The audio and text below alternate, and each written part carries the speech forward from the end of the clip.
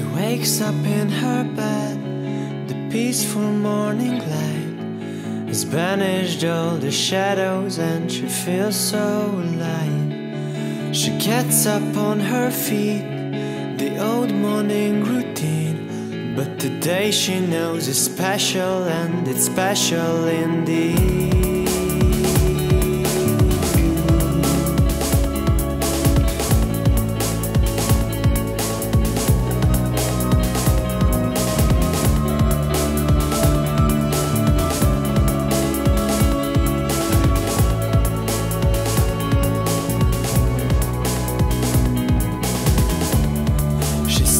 Her way to school, the clock's ticking away. When every second's precious, there's no reason to wait. She steps out on the road, it only takes a step, but something else is coming and there's no going back.